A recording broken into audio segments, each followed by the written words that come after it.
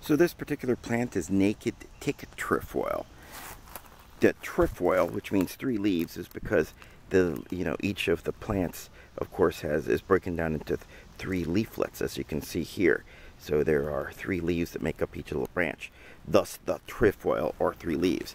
The tick seed part of it comes because each of these flowers, once they become pollinated, will have like these little stickers on them. They don't hurt or anything, but they cling on the fur and whatever, sometimes called stick tights or whatever. So that's the tick part of it. So tick trefoil. The naked part of it is because this particular species, and there's several, they're easy to confuse, but the naked one, the flower stalk is by itself. You see, it comes out and doesn't have leaves on the stem itself.